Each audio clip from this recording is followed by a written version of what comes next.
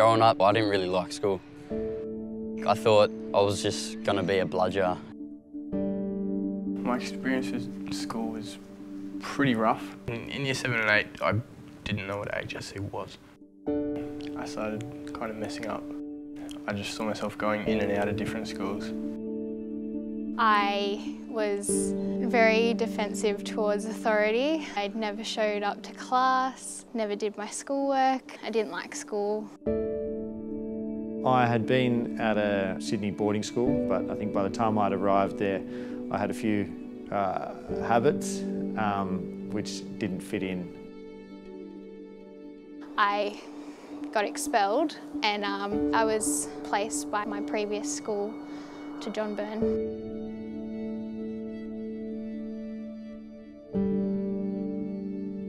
It was to prove to my original school that I was capable of coming back there and showing them that I was a new kid. In year 10, I came to John Berne. I was here for a full year. This study, the way it was structured here, it was just being spoken to as an adult. I felt more inclined to perform here and to show people that I wasn't a washout or I wasn't a problem child. I just needed the right environment. Well, throughout the 1 year that I was there, I started to realise that there was hope for me. I showed tremendous improvement, so that allowed me to go back to my previous school, just starting new, starting fresh. I've always wanted to do stuff that had to do with sport. Last year I got my Cert 1 in sports training, so I'd say next up would be go to TAFE and get my certificate 2 and 3 so I can start training. I started at Meadowbank TAFE and I'm doing my Cert 4 in youth work.